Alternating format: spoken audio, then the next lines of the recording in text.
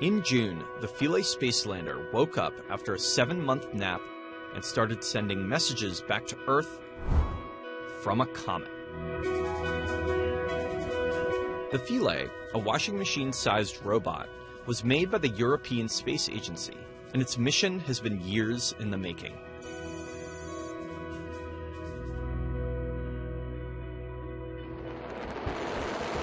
Philae was launched into space inside the Rosetta spacecraft back on March 2, 2004, the beginning of a 10-year, 4 billion-mile trip through the solar system. Rosetta performed a series of looping orbits around the Sun using gravity from Earth and Mars to slowly guide it past and then into orbit around Comet 67.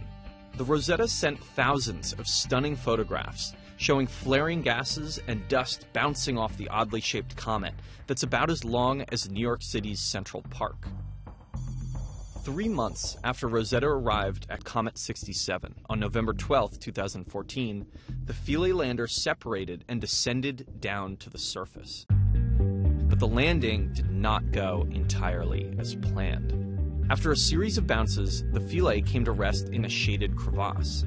The Philae is covered in large solar panels that power its systems, but due to the reduced sunlight in the crevasse, the lander went into hibernation after just 57 hours. But before going to sleep, Philae beamed information about the comet's surface up to the orbiting Rosetta, which then sent the information back to Earth. For 7 months, scientists have been waiting and wondering if Philae would ever speak again. But then, on June 13, 2015, Philae phoned home.